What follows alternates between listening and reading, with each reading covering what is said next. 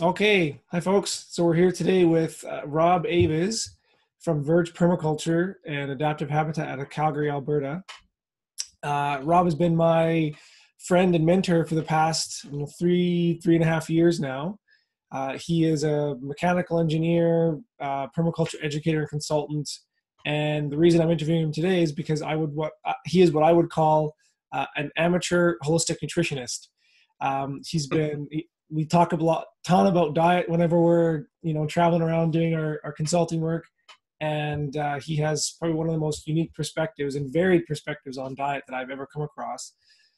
So I just wanted to get him on record for what he thinks about diet as it relates to optimal human health. So, Rob, thanks for taking the time to chat with me today.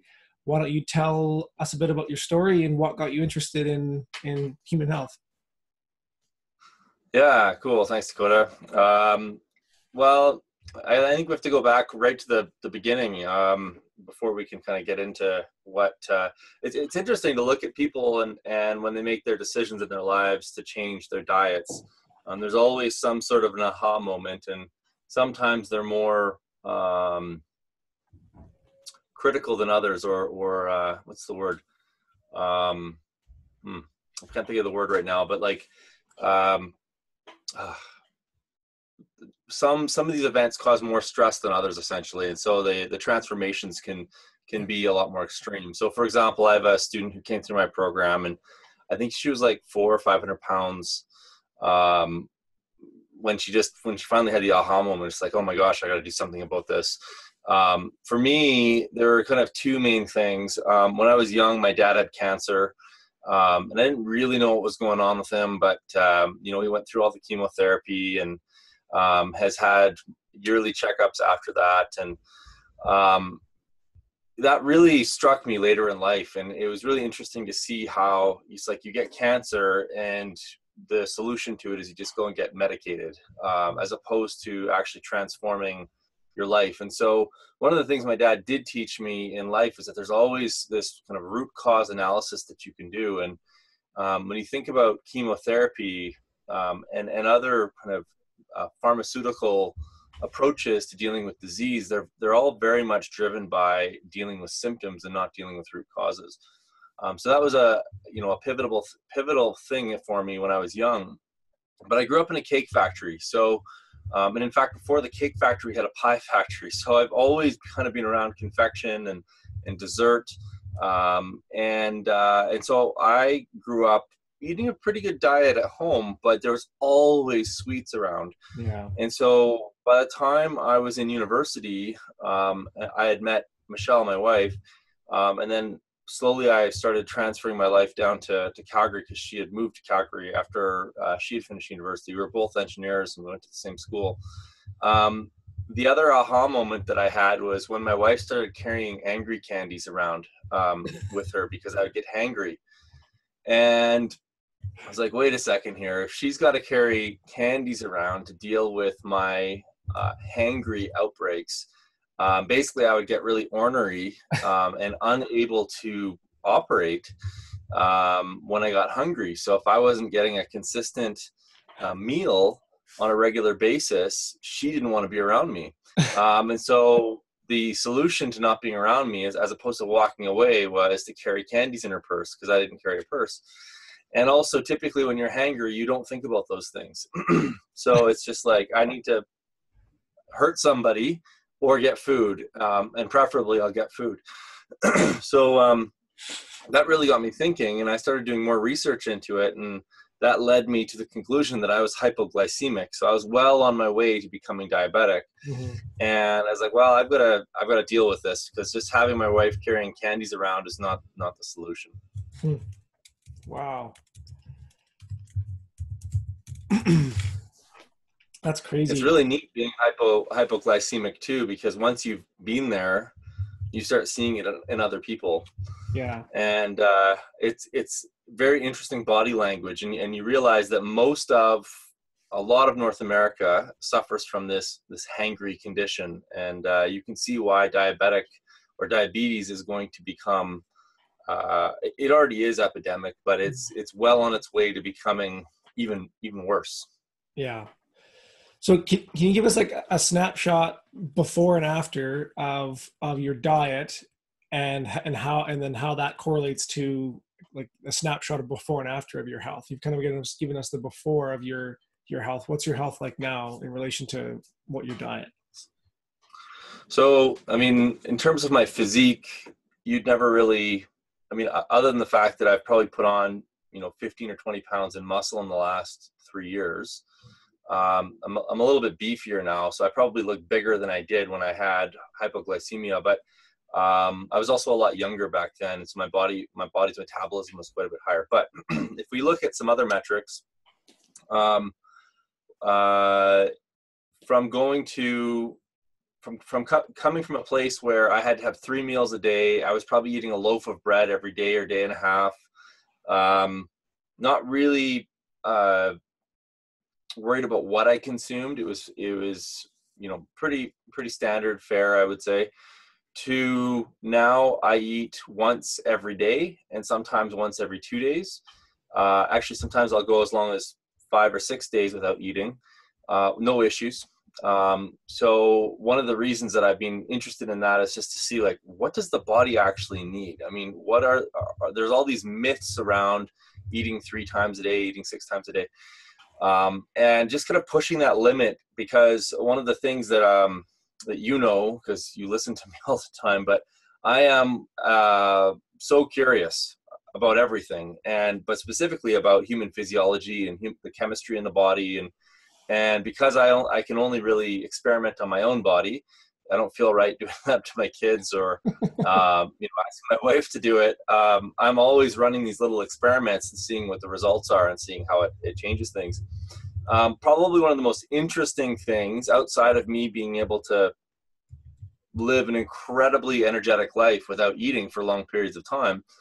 And I'm not, when I say that, I'm not talking about being, anorexic or bulimic or any of that stuff.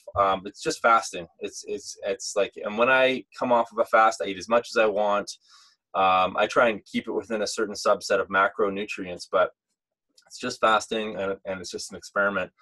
But probably one of the most interesting things that occurred outside of me reversing the hypoglycemia was the fact that I don't wear glasses anymore. Yeah. So I was well on my way towards needing stronger and stronger glasses every single year.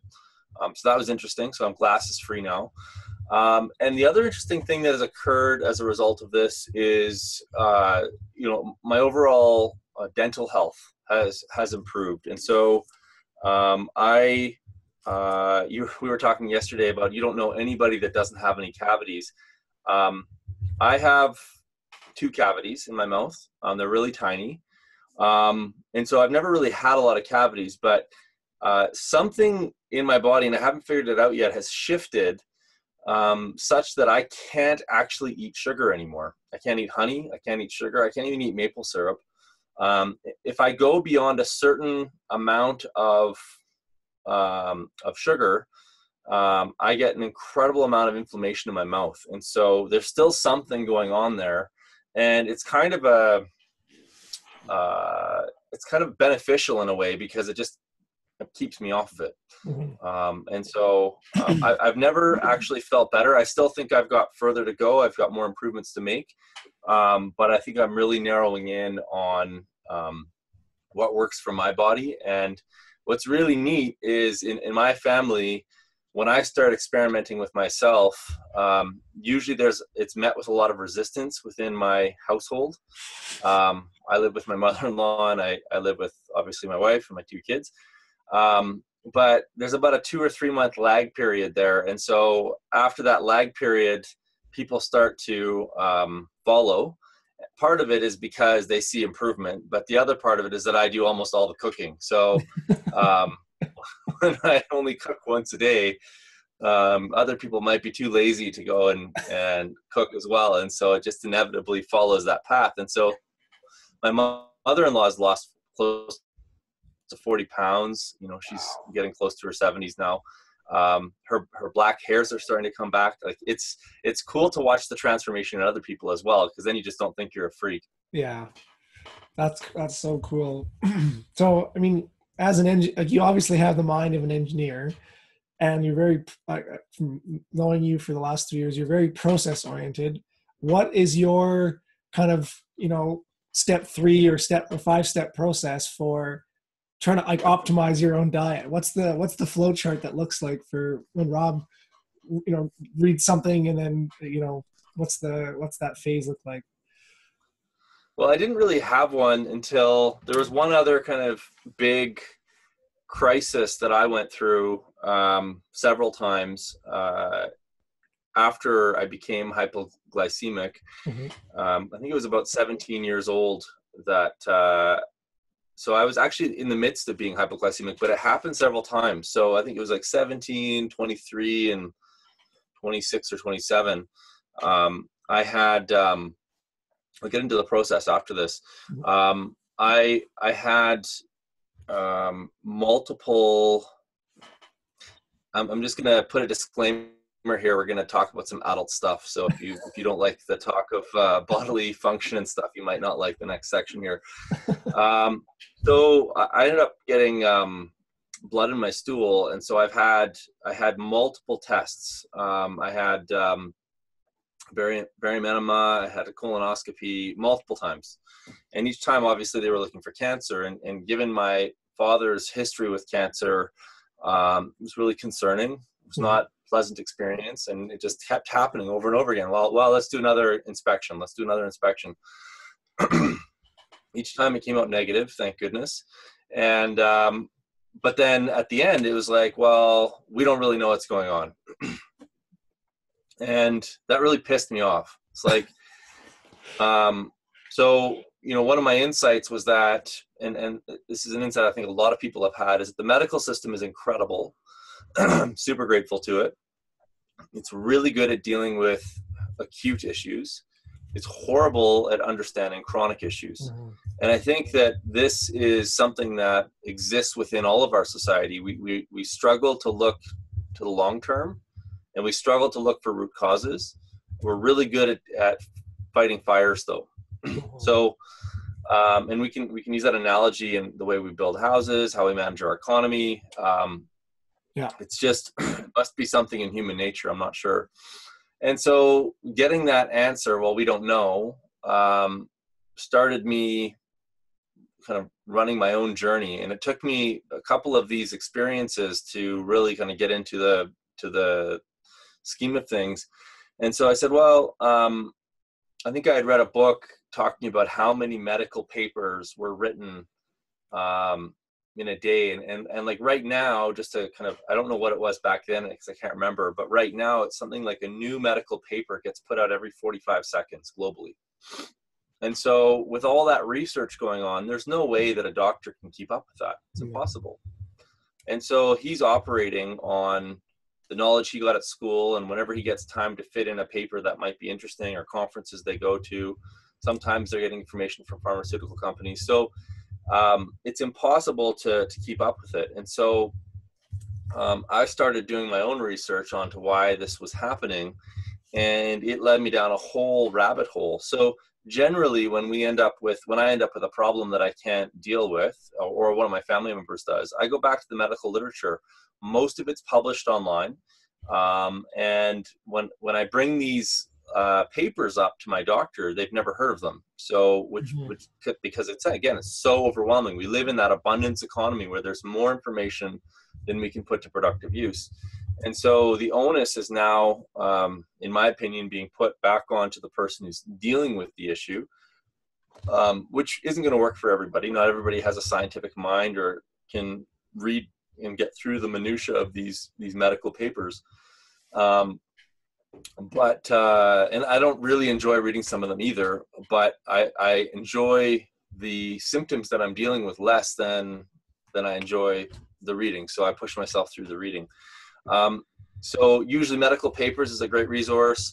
I read a lot of books on health. So I've got a whole library on different books on health. And that's really helped me to inform, basal processes within the human body.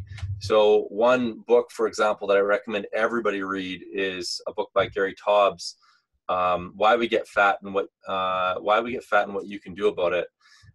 He wrote another book that's a summary of his bigger book, Good Calories, Bad Calories.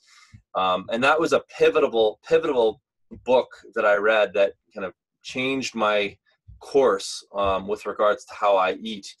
And when I started learning about fats and cholesterol, specifically saturated fats and cholesterol, proteins and carbohydrates, and how it interacted with the human body, I started to see connections with some of the symptoms that I was dealing with. It made sense why I was hypoglycemic. I saw connections back to my father's cancer. And so that was really one of the first books that got me thinking about some of the conventional dietary information versus how we potentially should be eating. But what's really interesting with all these diet books is that they always give you one side of the fence. Yeah. And actually the fence is not two-sided. It's more like octagonal. So there's like multiple facets around the fence, and you have to kind of look at all of them simultaneously to kind of get a real perspective. And one other facet that I think very few people look at, although Sally Fallon, who you and I have been talking about the last couple of days, I would say she understands this, is the anthropological facet. So just taking the information from Gary Taubes or the guy who wrote The Plant Paradox or any of these other Diet to Wheat Belly misses a really important part, which is the anthropological piece that I think is super important to understand, given kind of the amount of time it takes for the human genome to shift.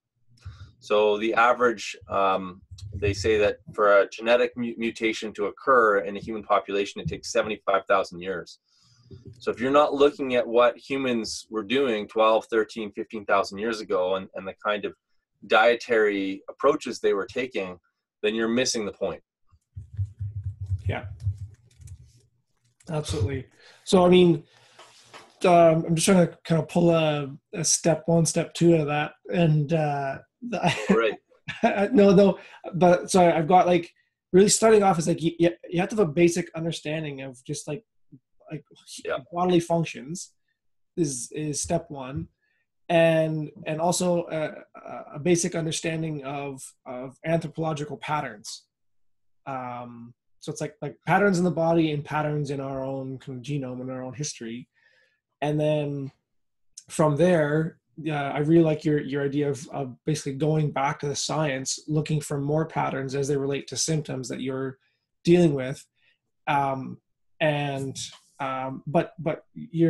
because you have that kind of background foundation of how the body actually functions and how it's functioned for tens of thousands of years, you can fit those symptoms into those things and try to look for different weak links that might be popping up as a result to how you're living versus how people used to live. Totally. Yeah. So yeah, I think everybody needs to understand, like, this is your only body. Mm-hmm. And I think it behooves you to ignore how it functions. I think you should, in the same way, you should know how to change the oil in your car, or at least know that you need to get the oil changed. And you should understand, when your brakes in your vehicle stop functioning. Like, you should have a basic understanding of this body. And so understanding your anthropological past and understanding basic kind of food body chemistry. You don't need to become a doctor, but there's a lot that you can do to kind of improve your overall knowledge of your own bodily system. And once you you read a few of these books, and we can put them in the show notes below, you start to be able to deduce your own, come up with your own conclusions about things. And then once you've got that knowledge, you can go back to the science, look at what other researchers are looking for. And then I think what I do typically is I will go and look for things that I can adapt within my diet or within my, because it's not just diet, it's also like the overall health has to do with the disturbance that we place onto our body as well. So part of that disturbance is through our gut. But for example, I was watching a doctor the other day who said, well, skin cancer actually has more to do with sunglasses than it does with sun. Mm-hmm. So the pineal gland in our head interprets how much UV radiation we're getting, and then makes decisions about how much skin pigment to put onto our face or onto our skin. And so, you know, how much weight we're lifting, are we living a sedentary lifestyle, all of these things. You and I have talked a lot about signaling. And so our body, one of the signals that we get is through our gut, but we also get signals through our eyes. I'm sure our nose has signals that, I mean, I think our pheromones come through our nose, our ears. So if you go to sleep every night and you're living like I do in Calgary and you've got a standing sine wave, that increases cortisol, which changes how your arteries function and everything else in your body. And if you're not sleeping properly, your body can't heal. So everything in our body, every kind of sensory organ that we have creates signals, and our bodies make decisions on what to do with those signals.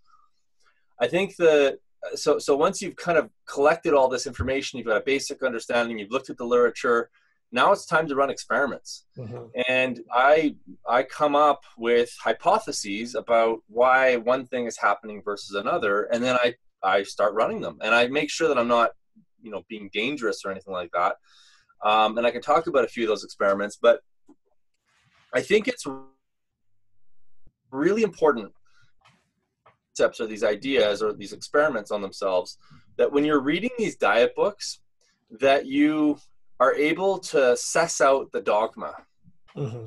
So for example, you know, I live mostly, I would say I live a modified ketogenic diet most of the time, which means that, you know, if I'm following it dogmatically, I'm consuming, I weigh 205 pounds. So I'm consuming about 200 grams of fat a day, about 100 grams of protein, and about 20 grams of carbohydrates, which come in the form of salad. So that would be about 10 to 12 cups of salad a day. And it's a great diet. But if you read the ketogenic books, what they'll tell you is that a human should live in a ketogenic state 12 months of the year for the rest of their life, which I think is BS. Mm-hmm. Because a lot of the diet books will talk about how body fat is bad. And I actually don't think body fat is bad at all. I think it's just another organ. I think it's incredible. I was just talking to my brother-in-law. They did an experiment. If you were a good swimmer, you could swim from the coast of England to the coast of France with something like 4 pounds of body fat.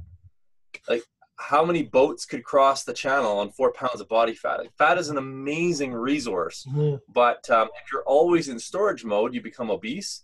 And if you're always in a ketogenic mode, then you're not going to have any surplus essentially to draw down in times where there's not enough food. Absolutely. So that's where the anthropological piece comes in. And so I would say go and read all these diet books. But another one is the plant paradox. If you listen to that guy, he tells you to have what he calls it a veganic ketogenic diet. Well, we can't run 7 billion people on a veganic ketogenic diet. It doesn't make any sense at all. So you really have to watch for kind of that dogma, and that's where the anthropological piece comes in to help kind of round out that knowledge.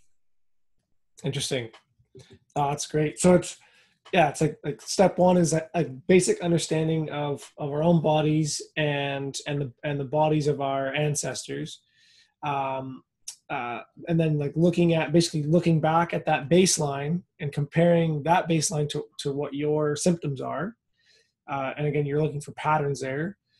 And once you then you looking for those patterns within your own self, try to find weak links as they relate to those patterns. And then it's like just experimenting, but experimenting holistically, where you're always asking the questions like, what if I'm wrong, and trying to look at both sides of the coin as opposed to, like you said, being dogmatic about it. I really like that. And it's interesting that that's basically a mirror image of our consulting process of how we go to look at land and how to see how healthy land is, and trying to figure out like what someone should be doing on land, it always starts off as like, what does the land want to be? Right. And Yeah. that's really interesting. Yeah. Once you get to that last iteration of experimentation and you see good results, I have no qualms using food inputs that are not of my bioregion when I'm going through my experimentation phase. Because I'm just trying to find, I'm trying so many different pathways to get to where I want to be. And once I've found a pattern that works, that's when I take the last step, which is, okay, I found something that works for this. Now, how does this relate to my bioregion? How would these micro or macronutrients have been derived from my locale? So as an example, you know, I like to put coconut oil or medium chain triglyceride oil into my coffee in the morning. And there's lots of reasons for that. We don't need to get into that right now. But pork fat is one of the, is basically, I mean, pigs are basically running coconuts. It's like if you had to put a coconut tree and a coconut palm and an olive tree together, you'd end up with a pig and a whole bunch of attitude. And so the end expression of that kind of a fat is going to end up coming from, as you move further north, essentially, and you get less and less olives and less coconuts, we end up moving our saturated fats more into the animal kingdom. So it's okay to start running experiments with things that you have freely available for you at the grocery store, but eventually what you're going to want to do is find your bioregional source of it. And in a lot of cases, I think that you're going to see another step change in health improvement as a result of it. So, we buy your pork from your farm, and pork is one of the highest sources of vitamin D, which we're all deficient in. And I think the reason is that we live in offices and we eat animals that are grown in barns. Mm-hmm. And so all of these things kind of cascade into themselves, and they create all of these complex downstream effects, which can take years to manifest. And because of the long cycle time between, a problem, an emergent problem, it can be very confusing with regards to what the cause and effect is. Absolutely. You mentioned bioregional diets, and this is a conversation that you and I have had a lot around what is a bioregionally appropriate diet. Yeah, could you chat a bit about that, and also tie in like what your diet looks like throughout the year based on our bioregion here in central Alberta? Totally. Yeah, so I think that, and this is coming back to those diet books. I mean, a guy in California writing the South Beach Diet or the Plant Paradox or whatever these diet books are, every single one of these books has a data point, and there's something valuable potentially in them. And so you have to read each of these books saying, okay, there's probably only one or two or three good tidbits in each of these books. What are they? And in order to figure out what they are, you have to have an understanding of your own physiology, and you have to have an understanding of anthropology. And so I think it's really the anthropology that helps to understand this bioregional diet component better than anything else. Probably one of the best books I read on that was called Pandora's Seed. And I think the subtitle is something like the Hidden Consequence of Agriculture or something like that. Anyways, we can put the link in the show notes below. And one of the things that struck me about that book was that before agriculture, and this is going to depend on the anthropologist that you read, because some anthropologists are not going to necessarily agree with this timeline, but basically around 13,000 years ago, we came out of, or we went into, the Younger Dryas, which was the last freezing, if you will. And the human population got to a really small number. And that was essentially, again, it depends on the anthropologist. Some people say that we've been doing agriculture for many more thousands of years, but we'll just use this timeline for now because at some point this story probably was true. It might have just happened at a slightly different time frame, but essentially what happened was, as the story goes, we were forced into agriculture. We were forced to start planting or taking responsibility for our own cultivation of plants.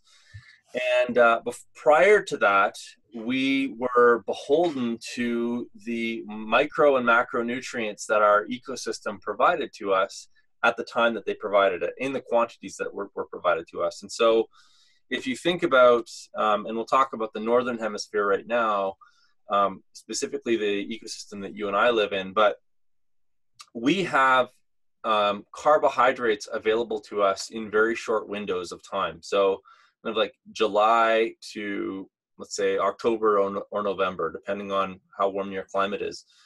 And so if you were a hunter-gatherer back then, you would be consuming, and sometimes it's better to think of this in terms of a bear.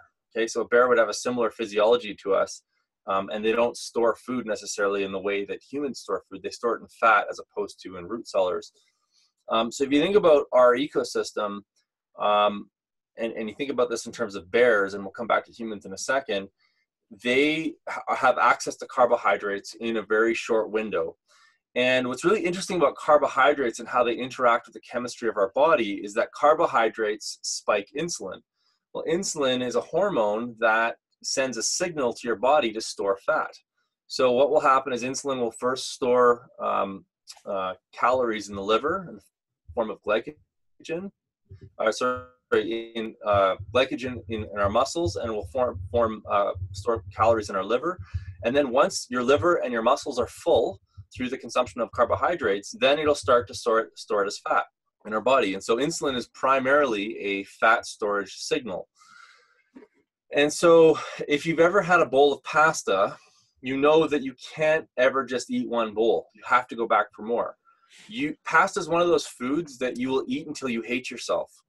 And a lot of carbohydrates are like that. And if you've ever wondered why that is that you're making decisions about what to eat based on the insulin response in your body. Your body really wants to store fat because it knows that it's a survival mechanism. So if you think about living within your ecosystem, as soon as those Saskatoons are ripe, or the raspberries are ripe, or the apples are ripe, you eat them, they taste sweet, you like them, your body captures the fact that you're in the carbohydrate season, you want to eat more. The sugar and carbohydrates are addictive, and they're addictive specifically because it's a survival mechanism within your body. So once we got into that younger dryas and we were forced into growing our own foods, most of the foods that we started growing were carbohydrate based because they stored for really long periods of time. So a hunter-gatherer would have gorged on carbohydrates when they were available, just like a bear does when he's going through the summertime to try and store fat so they can survive all winter.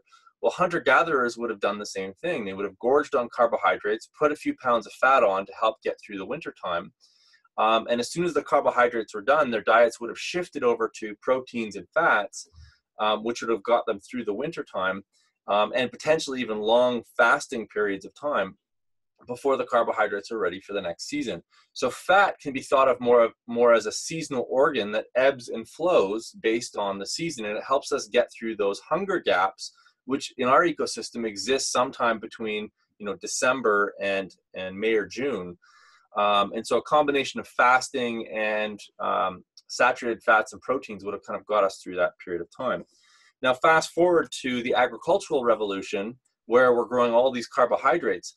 Our bodies are being sent signals every day that we're entering into the longest winter of all time. Like, we're all preparing for 3 or 4 year ice ages, with the amount of fat that we're all storing on our body because we're consuming so many carbohydrates. Mm-hmm. It's not that carbohydrates are bad, which is what all the ketogenic books will tell you. It's that we're eating it out of scale, and we're eating it out of time. So if you eat carbohydrates in the right scale and time, they can I think it's ridiculous to think that carbohydrates are bad. Mm-hmm. All the macronutrients are there for a reason. But I think the process that you and I've developed, which is like placement, form, scale, and time, if we look at diet through those 4 lenses, we can actually go to anywhere on the planet and say, well, what's the bioregional diet for this location? So for me, because I live a modified ketogenic diet, when the fruit's coming out, like right now, I give myself permission to eat as much fruit as I want. I'm a fruit bat right now. Like, I'm a fruitarian, actually.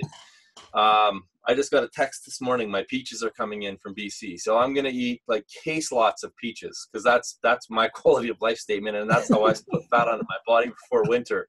Saskatoons, raspberries, apples.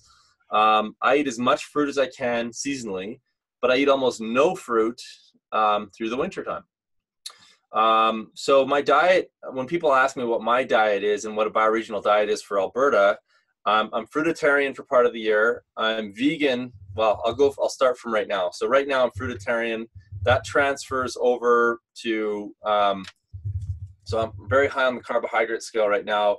As we go into fall, I'm going to transfer over to more proteins and fats, mostly on the fat side. So that's why your pork is so great, because it's got so much fat on the outside. So one pork chop pretty much meets my daily requirement of fat. And that's a compliment.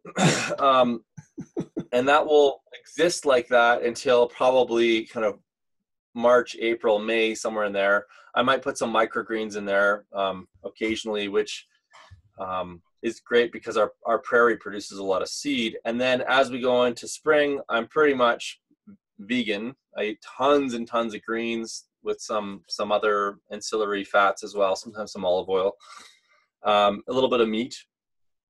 And then we run through the cycle again. So I kind of exist within all of the dietary spectrums based on what my ecosystem is producing at that time. Totally. Oh, that's brilliant. And so, I mean, we haven't really touched on permaculture yet. And so, I mean, that's obviously what you and Michelle do for a living is help to empower and inspire other people to live more in tune with their environment. But I don't want to put words in your mouth. So let's segue now into like what is permaculture? I know. So we'll need about 3 more hours now to. I mean, just really quickly, if we look at the human paradigm right now, Western culture, it's how do we meet human needs, period. Mm-hmm. That's it, at any expense. Like everything else, we meet human needs and everything else is an externality. Permaculture is how do we meet human needs while enhancing the ecosystem's health? And initially, it sounds like a very environmentalist approach to living, and it's actually not. It's very selfish. Just like how do we meet human needs is very selfish. This is also very selfish as well. But I would say it's selfishness with intelligence, because we know that meeting human needs while enhancing the ecosystem's health is actually only going to improve our own health and our own longevity and the longevity of our children and their children. And I would argue that GMOs and conventionally grown foods that are covered in pesticides and herbicides, while they're hurting the ecosystem, they're also hurting us. We're not actually doing a good job of meeting our needs. No. If we're looking at meeting human needs through the metrics of calories and dollars in the bank account, I guess you could say we're doing a good job. But and actually not even dollars in the bank account. We all have so much debt now. But permaculture fundamentally says let's focus on ourselves individually, and then once we're good individually, then let's grow that out to our communities. And so if you've got a whole bunch of communities that are meeting their needs in a way that's good for the ecosystem and good for them, then we're good. And that's it. And permaculture covers the design of waste, wastewater or waste to resource, water harvesting, low energy buildings, food production, the construction of community, all facets of human existence can be designed through this lens of permaculture. So fundamentally at its core level, it's a design system. It's like engineering. It's like a holistic version of engineering and architecture and farming all together into one system. Yeah. So can you give us paint us a picture of what your your permaculture oasis looks like in Calgary. Like, what kind of foods do you grow in there? What kind of holistic connections do you guys have on your property when it comes to meeting all your, you know, food, water, energy, community needs and stuff like that? So I'll just start by putting a caveat in there and saying that we could be doing a lot more than we are. And part of my big insight over the last decade has been that a lot of the things that you can do to meet human needs are actually illegal. So the challenges that we face globally are more of a bylaw, code, like there's all these kind of legal barriers that exist at multiple levels of government. Architectural guidelines. Yeah, insurance guidelines, mortgage guidelines. And so there's a lot more we could do, but because I'm a bit of a loudmouth, I have to be very cautious about what I take on. And some people will say, well, just shut up and do it. Like, do the illegal stuff and don't say anything about it. But that doesn't mean my holistic context. I'm an educator, I'm a demonstrator. And so I'd rather know about the things and be able to talk about them and sometimes do them and get caught than the other way around. For me, just going and doing it doesn't really fulfill my purpose. But so we transformed our backyard into a garden. It's super tiny. Like, it's amazing how much we produce in a really, really small space. I think I've never actually measured it. I think it's probably about 400 square feet, maybe 600 square feet of our square foot passive solar greenhouse. We've got an outdoor kitchen with a cob oven. We harvest, I would say, 90% of the rainwater on our property. There's probably about 10% we don't collect. We did have a gray water harvesting system which hydrated our garden, but because I'm a loudmouth, we got caught. We got a court order and told to cease and desist. So all the bones are there still, but it's not connected anymore. Our front yard is a food forest, and so we grow all of our fruits up there. So things in the food forest that are pretty prolific include raspberries, cherries, saskatoons, honeyberries, goji berries, strawberries, apples, currants, all types of currants, rhodiola,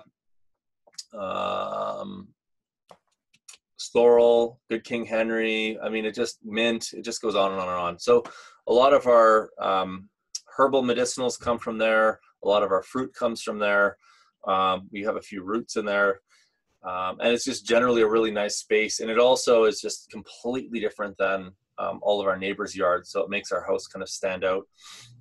In the backyard, you know, we grow all of it's mostly a kitchen garden because it's so small, but so we grow tomatoes, garlic, kale, chard, broccoli, cabbage, Jerusalem artichokes or sunchokes, various types of squash, onions. It goes on and on and on. And so our goal is a couple of fold with this garden, knowing that we can't meet all of our needs with it. We kind of approach it from a slightly different perspective.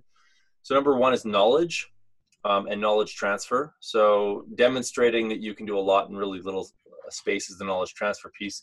Knowledge is our own personal goal. So learning how to be effective with space, how to be effective with time, how to stack plants, so that when our garden does expand to the 1 acre or half an acre that we're going to eventually have, it's going to be a smooth transition from 400 square feet because we're so good. We'll probably go from 400 to 800 in the first year, and then 1600 the year after, and then every step change will be much easier than if we just went straight to 25,000 square feet, which is half an acre, or 20,000, whatever it is. But I think the most important thing that we get out of this garden is microbes. And so every time I eat a leaf that has not been triple washed, which is what most organic food goes through when it comes to a grocery store, it's probiotics. And that's the thing that's just starting to come to the fore right now. There's a few books written on this because we're in the midst of what's called the microbiome project, where they're actually studying all the microbes that exist in our gut. And And so we don't know what those microbes are, but we know that consuming them on raw plants in the form of salad, as an example, has a dramatic impact on health. So you don't need to grow all your own food, but you should grow a little bit of it, because part of being bioregionally adapted to your ecosystem, we are of the soil and the soil is of us. Mm-hmm. So the biggest connection that we get of our garden is actually the consumption of raw vegetables in the form of salad on a daily basis through the summertime. And then we contribute back to that soil by sending all of our compost back through the garden. And so we are cycling those nutrients. We could add a lot more connections. We could use humanure toilets, and we could actually compost our own waste and put that back into the system. We could do gray water, as I mentioned. We could, so we could add more livestock. Like I think every house could have 6 chickens and meet half to 2/3 of the eggs that they would consume in a year. Mm-hmm. So now all of their compost is actually getting upgraded. There are so many potential connections. So that's on the food side. We also have solar thermal. So all of our hot water comes from the sun. We re-insulated our entire house. So we use 1/10 of the energy that it used 10 years ago. So on an annual basis, we use 1/10 of the energy that we used to consume. And then within the house, we have 2 businesses running. So every square foot of the house is being consumed or properly put to productive use. And then we have multiple generations living in the house as well. So we co-house with my mother-in-law, which is fantastic for her and it's fantastic for us. Wow. I mean, so that's you painted a picture of like what your little slice of paradise looks like in Calgary, Alberta. What would it look like now if we scaled that up and, permaculture became the norm within our farms and our gardens globally? Like what would, and we also talked a bit about like some of the challenges that are happening in the world right now with, whether you look at peak energy, peak phosphorus, peak oil. We're in the midst of the 6th biggest global extinction event that's ever existed, and this was entirely anthropocentric caused. The issues with our water quality, the skyrocketing, health issues, all these problems that we look at now. What could our world look like if permaculture farms and gardens were the norm? So I think that if we just kind of hit all those main topics, water security is a big issue, not because there's a shortage of water, but because all of our water uses are single use. Yeah. The city of Calgary, if you look at it on the total area of the city of Calgary, harvests enough water to meet all of the water needs in Calgary by a factor of 2. So, that doesn't mean every single property captures that, but if we look at the aggregate of the city, and so most of our present day design in cities is designed on the concentration and disposal of rain and stormwater. So if we actually took a holistic view of water, we could leave the Bow River alone and allow it to continue to be a productive fish-bearing stream. And we could meet most of our water needs as a result of water harvesting, and that would force us to reduce our daily water consumption. So the other thing is that people use about 300 liters per capita per day. The reason the numbers are so high is because there's no feedback. So if you started living off of a rain tank in Brisbane, when they had the massive drought in 2007, they reduced their daily water consumption from 300 liters down to about 167 liters per day. Massive reduction, like 40%. Just because they were living on tanks and they had a bunch of water restrictions, everybody kind of got together and reduced. And they're still keeping up with that reduction today because they have feedback now. So what's really interesting about water is that 30% of the energy that a city consumes, like the city of Calgary as an organization, goes to pumping water and treating sewage. So in reducing our water consumption and self-supplying, we would eliminate the use of coal and natural gas to pump the water to our houses. Now, power actually has an embodied water in it as well, because it takes water to produce power. So there's embodied energy in water, and there's embodied water and energy. So by getting our water piece right, we could instantly reduce our footprint by 30% potentially. Hmm. And our rivers would improve, and all of the ecologies around us would improve as well. Our own health would improve. Chlorinated water contributes to the death of the microbiome. So there's been studies done where they've compared kids that drank rainwater versus mains water with chlorine in it. And the kids that drank rainwater got sick less often than the kids that drank chlorinated water.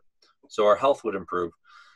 Energy, I mean, part of the reason, I mean, the energy is a really big topic. We could talk about that for an hour. But if we focus it on turning our houses into these little oases, every calorie of food we consume from the conventional food system takes 10 calories of hydrocarbon.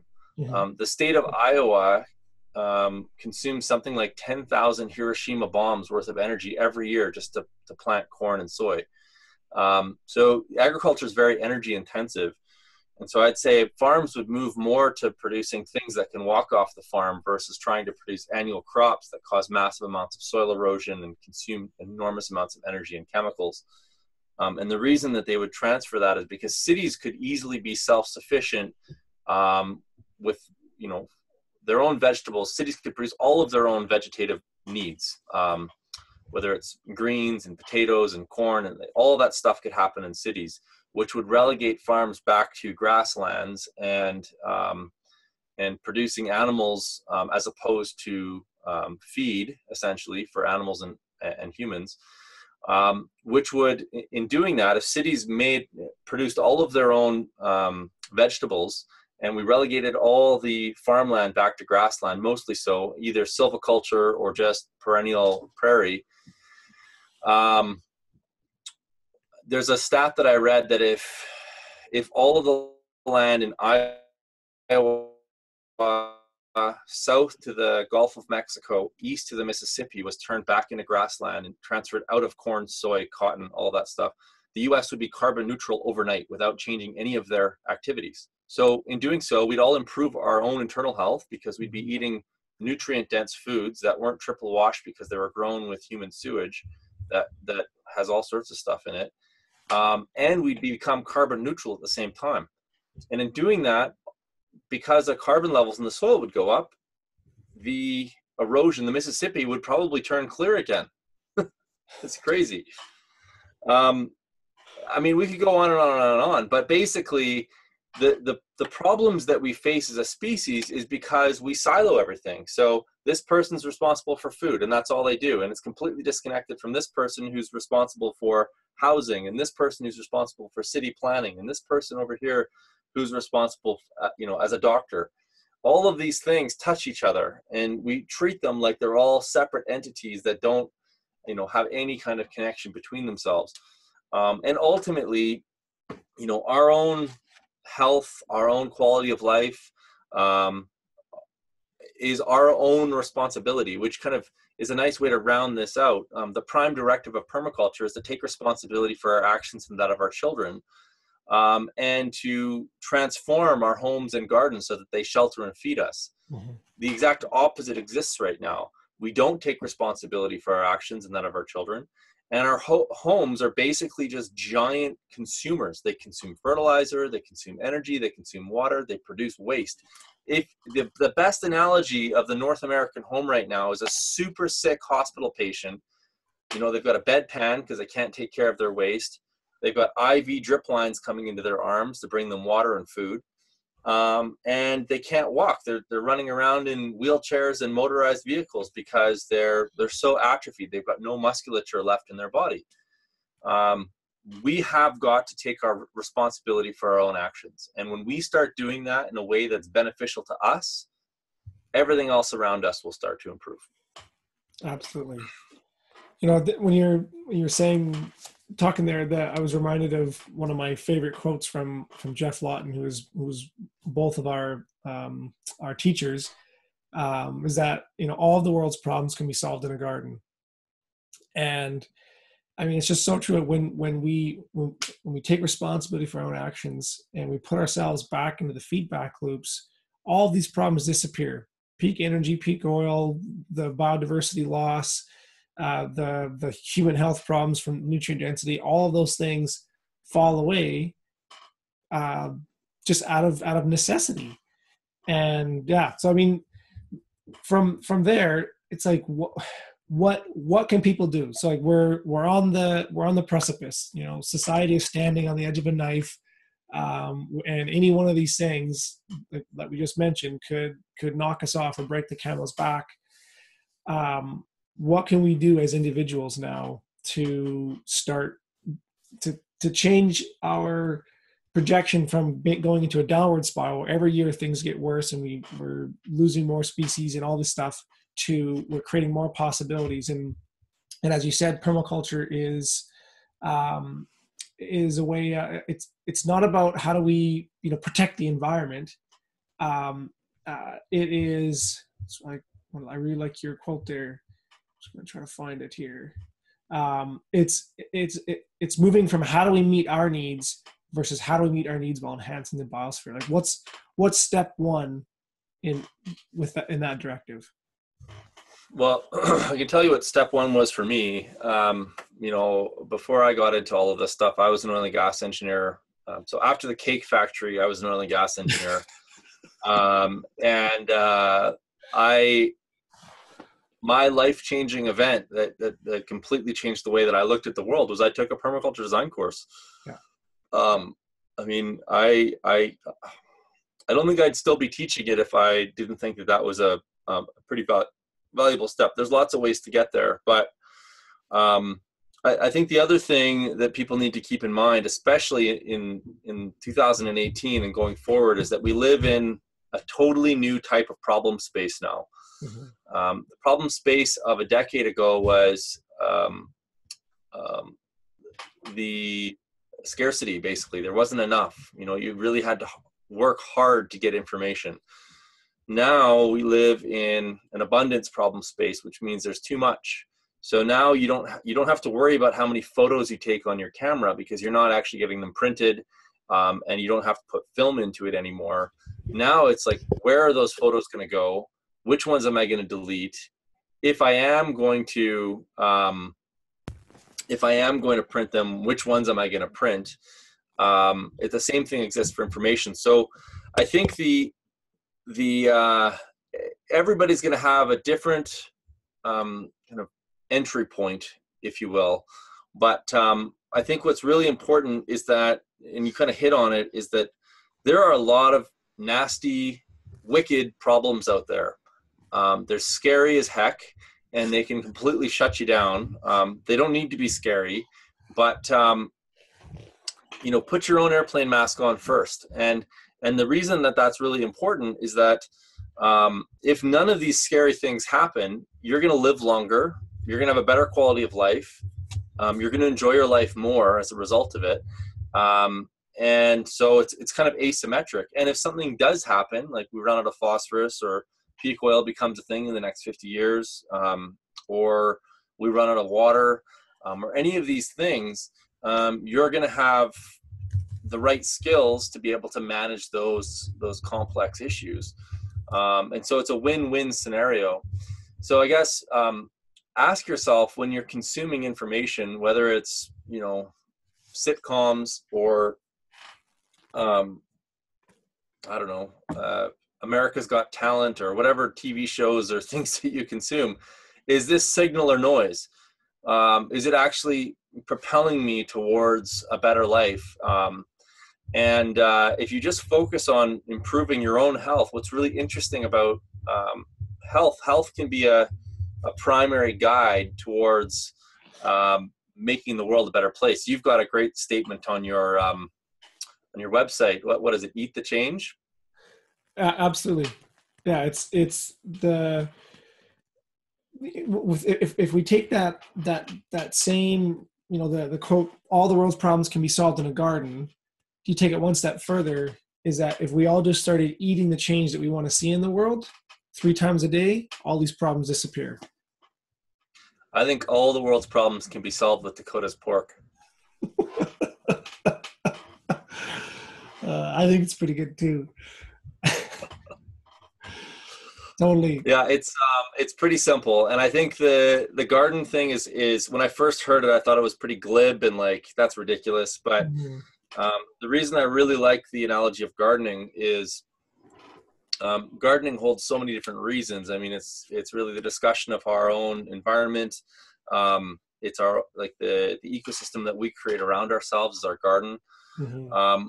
But $2 or $3 a pack, like, gardens are really inexpensive to produce. And so, and in fact, they actually will probably have a bigger effect on the environment than solar panels or wind turbines. When you look at the embodied water and energy, Absolutely.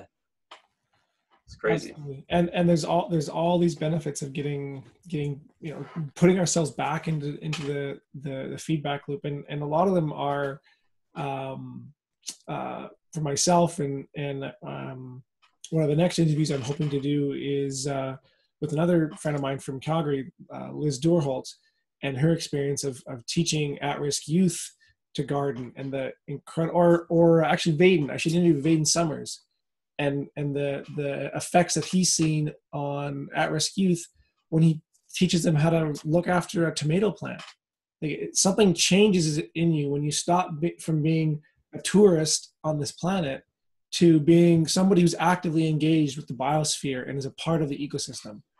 And which I think is a much larger conversation, but all these things start to shift. And food totally. is a great segue, and all of us do it. Like, there's no matter how you look at it, everybody's going to eat, unless you're Rob. Maybe you eat every 3 days, but So I mean, like, just to summarize this, Rob, is like, what do you have any?